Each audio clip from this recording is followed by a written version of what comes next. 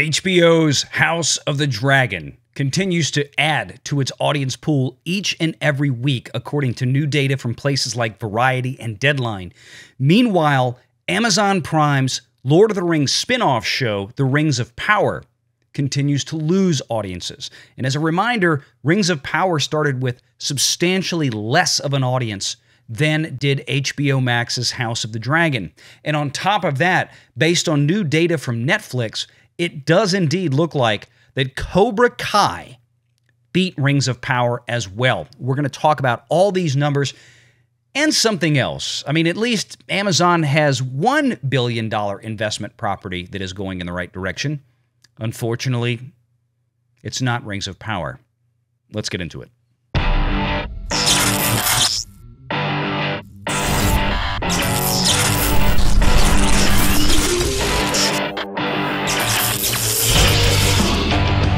Renegade Online.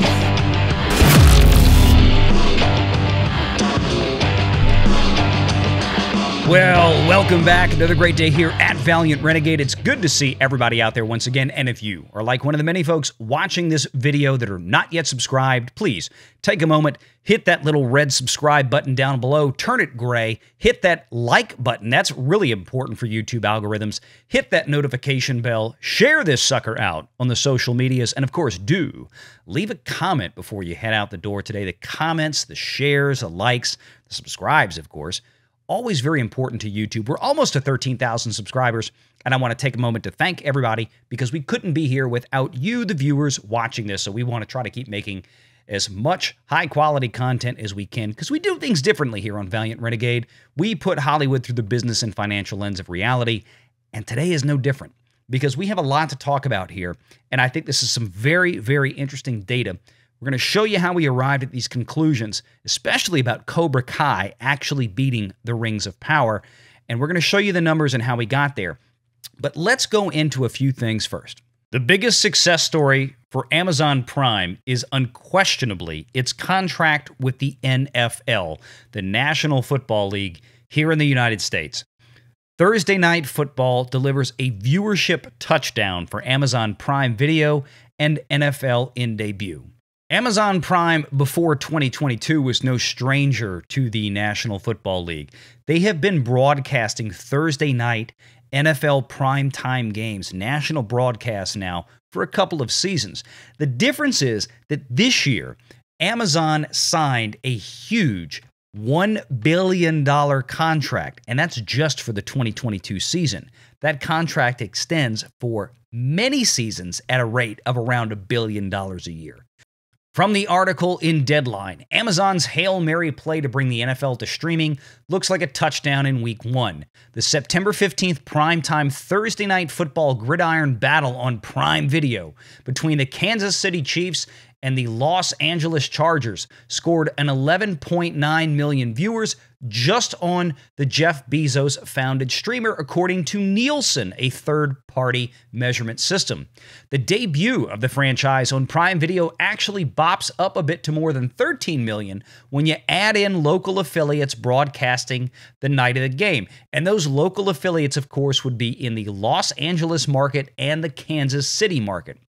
Overall, it looks like TNF's premiere on Prime Video further moved up to around 15 million sets of eyeballs when viewership on various devices is factored in. So that $1 billion contract that Amazon signed, it's, again, at $1 billion per year, roughly, from what we know, that has been a good investment for Amazon. And as we've always said here on Valiant Renegade, live sports drives advertising. It doesn't matter if it's linear or streaming, live sports is what brings in the ad buys. However, in the case of Amazon Prime, because this is very new territory, and most people aren't used to going onto Amazon Prime or, say, Netflix or anywhere else to watch live sports, there is going to be an adjustment period. And as many people noticed during the Thursday Night Football game last week, much of the ads that ran during that NFL game on Amazon Prime were actually for other Amazon shows, namely the Rings of Power.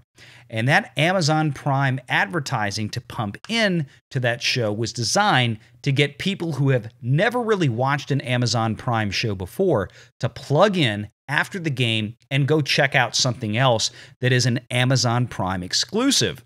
Unfortunately, based on other reporting that we've seen in the last several days, in the last several weeks, it didn't really pan out, as the Rings of Power began with a lower amount of viewership than did House of the Dragon by a fair margin, and has continued to decline. So all of the advertising that Amazon pumped in during Thursday Night Football with the Chiefs and the Chargers didn't seem to work well for the Rings of Power. And over the last week, we've all seen several articles that look like this, even from places like Forbes magazine, where, quote, the Rings of Power has inexplicably terrible writing. And of course, this has just driven fans away, or at least the fans that did tune in for the early episodes of the Rings of Power during its premiere weekend. They didn't really stick around. We have seen drop-offs week to week with this show, and that is in stark contrast to something like House of the Dragon. Because House of the Dragon, while it's averaging 29 million viewers per episode, it's rising roughly 2 to 3% week over week. And I can't stress enough how absolutely crazy that is for most television shows. Most shows, when they release, tend to get their biggest audience numbers with the premiere episode because there's a curiosity factor. There is something that's just interesting enough for audiences to tune in. But without a hook, they generally don't stick around. And even with the hook, much of that audience tends to leave. And it's very much not uncommon to see drop-offs to the tune of 20, 30, 40, or even 50% from the first week of a show's premiere to the second episode. But that's not the case with House of the Dragon. It continues to build. It's a franchise that's well known, that's well respected, even when considering the widely regarded, very poorly done Season 8 of its predecessor, Game of Thrones. But people are still tuning in for House of the Dragon nonetheless, and of course, House of the Dragon comes in with a much smaller budget than does the Rings of Power. From the article in Variety, the 5th episode of Game of Thrones prequel drew 3% more US viewers than episode 4, Variety has learned exclusively. Additionally, Season 1 is now averaging 29 million viewers per episode across its first 5 episodes. That's a massive audience for any premium cable series, and a very promising sign that it's going the way of its predecessor, Game of Thrones, which averaged more than 44 million viewers per episode for its 8th and final season in 2019. The House of the Dragon Episode 5 stats combine Nielsen's measurement of Sunday's 4 cable airings with the number of streaming viewers across HBO Max and other HBO platforms. When isolating linear viewership, according to Nielsen, 2.576 million people tuned in to the episode on HBO itself, a 4% increase when compared to last week. Now let's stop right there for a moment because I want to address something, because this is where all of the rating measurement systems get very confusing. And what you have to understand, especially with a system like HBO and HBO Max, is that it is unique in the streaming area because it is it's a split system, right? We still have HBO linear delivery, HBO, which is delivered through cable and satellite TV providers, and we have HBO Max, which is a streaming system. Now, if you look at the House of the Dragon, that show premiered at 9 p.m. Central Standard Time on a Sunday night, meaning that the first week that Nielsen would have captured anything streaming and overnights otherwise would have only represented 3 hours of that show's premiere. Whereas when you look at things like Netflix or Disney Plus or Amazon Prime, there's typically a Friday, a Thursday, or a Wednesday release now in the case of Disney Plus, where those shows have much more time during that week of Nielsen measurement. So bear that in mind as we go forward. Now, as we all may remember from a week or so ago, Amazon touted the fact that they had 25 million global eyeballs on the premiere of The Rings of Power. But it didn't take very long for places like Variety and Deadline, The Hollywood Reporter, and many other publications to start questioning that number and questioning the veracity of the data that Amazon was releasing on this. Amazon self-reported Prime Video viewership for the first time ever this month to declare that 25 million viewers worldwide streamed The Lord of the Rings of Power in the series' first 24 hours of availability on the platform. This figure broke, quote, all previous records and marked the biggest premiere in the history of Prime Video, according to Amazon's own press release. Of course, there's no way of verifying this. While Prime Video content is measured by Nielsen's weekly streaming ratings data, this is the first time Amazon has publicly indicated how many people were watching any of the original series. And comparing the Rings figure to Nielsen data is not a straightforward matter. The ratings firm measures only US streaming viewership in minutes viewed per week, making it difficult to determine how many people actually watched a show or movie. And that's exactly it. That's the best way to conceal data if you really want to conceal data. But Netflix reports global viewership in terms of hours watched.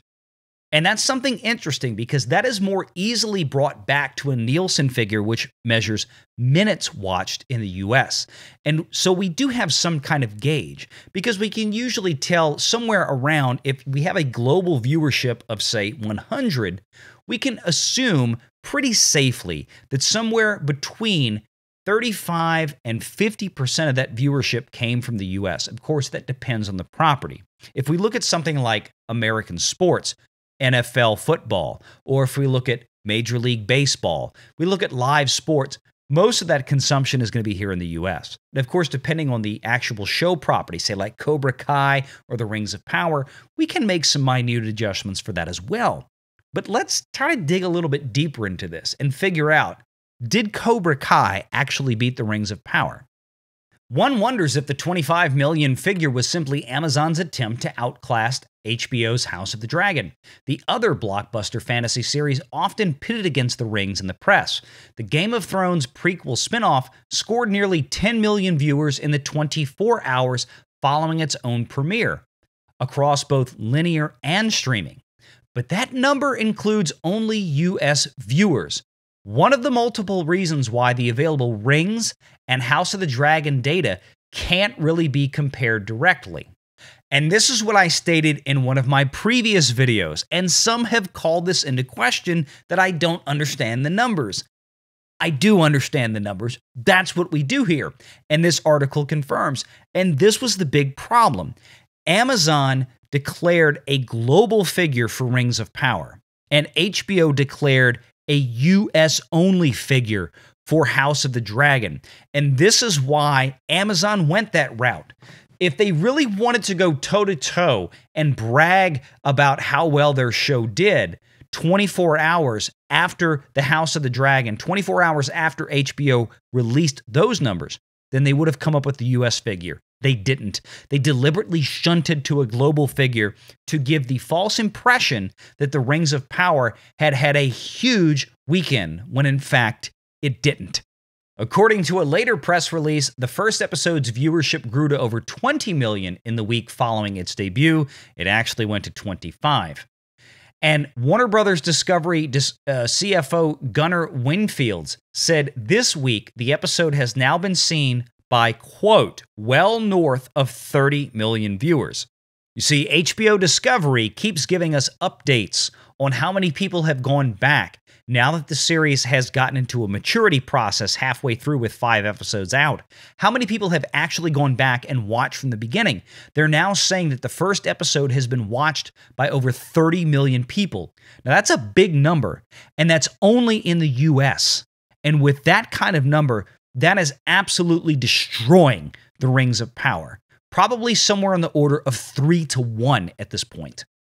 So with constant media like this from major business and cultural publications, 4 episodes in and The Rings of Power has not swayed audiences, according to Paul Tassi of Forbes magazine. We can kind of see now that the pedal is coming off the rose. The polish is coming off the turd. As much as maybe people decided to tune in out of pure morbid curiosity in the opening week or 2 weeks of the Rings of Power, those audiences are largely leaving, and that is being confirmed more and more each and every day. And that brings us to this. Did Cobra Kai on Netflix during its opening week rack up more viewership than the Rings of Power on its opening week? Signs point to a definitive yes. Now, since Amazon decided to give us a global viewership figure for the Rings of Power's opening weekend, we can compare that to Netflix's top 10 global figures as well, even though they don't use the same metric. You see, while Amazon reported, here's the number of eyeballs that watched our show, Netflix reports how many hours were viewed for a given program during a given week of measurement. And let's remind everybody, even the major media outlets have continued to question Amazon's figures, just as that article we saw from Variety magazine. Did Amazon measure viewership linearly for the Rings of Power? Or did they count a single viewer who watched the first and second episode of Amazon's Rings of Power as 2 separate views, one for each episode? I think that's a strong possibility because Amazon revealed so little context with that data that it's almost impossible to discern. And quite frankly, I think they intended to do that. Now, if we look back here, Cobra Kai Season 5, for its first debut weekend, came in at number 1 on Netflix with 106.7 million hours watched on a global measurement. Not US only, but global, okay? Now, Cobra Kai dropped on Friday morning at midnight. So we got a full solid 72 hours or 3 days worth, just as with any new Netflix product, of measurement during that week. 106.7 million hours viewed. If we go to the next week, the first full week of Cobra Kai, we'll get a total of 95.55 million hours viewed. So over the first 10 days, 200 million hours of Cobra Kai was consumed for its premiere. So how do we get that figure to match up with Amazon Rings of Power's figure, or at least get the same common denominator so that we can make an educated presumption on who watched what show more? One of the things that we do know pretty definitively is that if anybody is going to watch a new show, the vast majority of those views are going to come within the first 24 hours.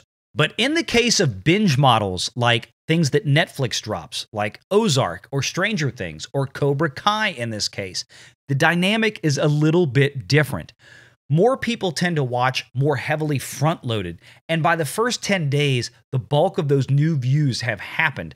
Now, that's not to say by the time we get the data for the second full week of Cobra Kai that it's going to be off the top 10. It assuredly won't. It's probably going to still pull in somewhere around 40 to 60 million watch hours globally of that show. And we'll talk about that when that comes out. But in the case of this, let's take this a piece at a time. We have to look at this in terms of global watch hours, and Amazon gave us a global viewership figure. We just have to bring these numbers together to figure out which show was more watched. Well, we can get pretty close. Cobra Kai racked up 106.7 million hours viewed globally over that first 3 days. Now, if we were to assume that everybody who watched Cobra Kai binged it to its completion in those 3 days, which is almost completely impossible. We know from previous data that never happens, but we have to set a base floor for what is the minimum audience size that 106.7 million hours viewed represents. If we break it out to minutes viewed, and then we assume that they all watched every episode to completion, that means that somewhere around 18 million people around the world watched Cobra Kai from start to finish during its opening weekend as a bare minimum. Now, again, that figure is incredibly unrealistic. 18 million would be the lowest audience possible for that show, meaning 18 million people, again, would have had to watch all of Cobra Kai from start to finish in order for that metric that Netflix published to be correct. But from what we know from reality, that doesn't happen. Probably half or less than half of the number of people who watch Cobra Kai finished the entire show that weekend. That means that realistically, somewhere closer to 30 to 36 million viewers watched Cobra Kai during that opening. And what did Amazon Prime report during its opening? Well, it was about 25 million. And what did Amazon not qualify as? Was that 25 million views based on both episodes? Or was that 25 million views based on episode 1 and 2? In other words, could there have just simply been about 12 to 13 million people who watched Rings of Power during its opening weekend and watched both episodes, and each of those episodes counted as its own independent view? These are the questions that we need answers to, Amazon, because you have shrouded your publications, you have shrouded your press releases, and the numbers that you have delivered in a whole heap of mystery. And places like Variety and Forbes have not let it go unnoticed. We see you guys. So be a little bit more transparent, because as of right now, what it looks like is that Sensei Johnny Lawrence and Daniel LaRusso kicked your ass. And don't forget, this was all done with Cobra Kai on a budget that was a paltry, tiny, almost indeterminable fraction of the amount of money that was spent to create the Rings of Power. It's on you, Amazon. Good luck. Thanks for watching the video. Hit that like and subscribe button. Hit that notification bell. Share this sucker out on the social medias. And of course, until next time, leave a comment, and I'll see you around. Take care.